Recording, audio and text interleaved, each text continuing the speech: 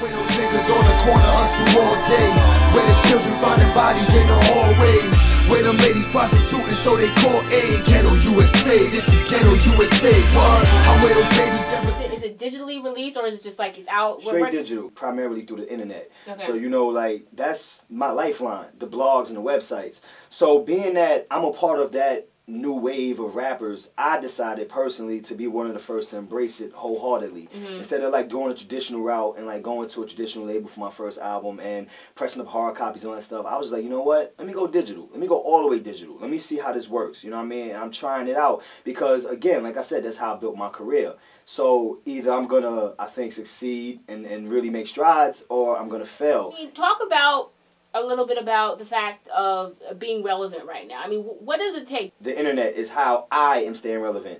No question about it. Without the internet, there's no way I could sustain right now, period. Because you got to look at it from what it is. The internet is a great promotional tool. Great promotional tool. Like, you can use it. It rarely costs you any money. A MySpace page doesn't cost you any money. You know what I'm saying? Sending out MP3s doesn't cost you any money. You have to use that internet to your advantage. And that's how I started. When I came into the game, I was like, yo, how am I going to succeed in this rap game, and what method am I going to use? I looked at it like the battle rapping thing. I'm like, I ain't doing that. I ain't no battle rapper. And as far as like a lot of other things, I was like, nah. But the internet, I thought in my mind, I was like, this was 2006. I'm like, okay, this is starting to grow, and I know it's going to only grow much larger and larger. So I had to get in tune with this, and that's what I did, and that's how I stay relevant. Me personally, like, I'm sticking to my guns, and that's how I'm staying relevant because, like I said again, I'm the minority. I'm not the popular one. You know what I'm saying? It's crazy that might seem to you right now. Even though I get wild press and all that, like, you got to understand, like, I'm like an underdog, so to speak, like, because I'm not falling into the line of what, you know, a lot of people are looking for right now. You know what I'm saying?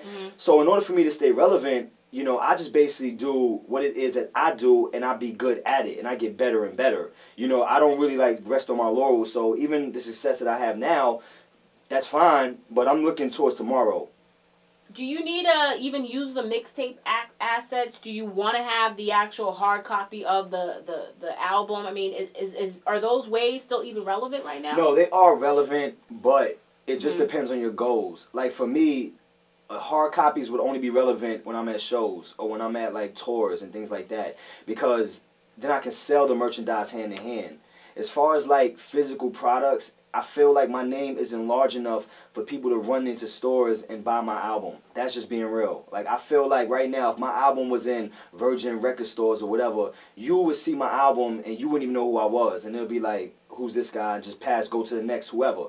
So I realized that I use that knowledge to my advantage, and I realized that I have to focus on what my strength is. The major highlights I think I can say, like, I've been, like I said, on MTV2, my single, MTVU, Fuse TV. My songs have been on Hot 97, Power 105.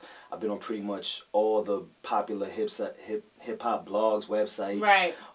Several magazines, tore down like every major venue out here in New York. I have to like really get my foundation solid for them to give me what I want and what I need as an artist. So like certain things I just won't compromise on, such as my creativity and certain other things. Like for instance, a lot of deals, the labels right now, they're giving out 360 deals. And for people who don't know what that is, essentially they take a percentage of everything, not just the sale of your music. They take percentages of touring, merchandise, and so on and so forth. And me being an independent artist, you got to understand, like, I'm able to get on these larger networks and stuff. Like, I'm shooting for BET tomorrow. Like, I'm doing wild stuff. I'm able to do this on my own. So why would I go to a label and give you a percentage of something I'm able to do it by myself? Right. It makes no sense. You know what I'm saying? I might not be as larger as some of the other artists, but at the end, I think it's more rewarding. And like I said, when I'm ready to make that transition, it'll be on my terms, not theirs. Okay. You know? Let me see if I can make something happen. Listen. Donny Goines, freestyling, laying bars. I ain't got times for the labels and A&Rs. It's December, about to take a holiday. You already know what I do, ain't gotta say. Minute after midnight, you know the kid nice. Check out your wristwatch, y'all know the shit time about to drop.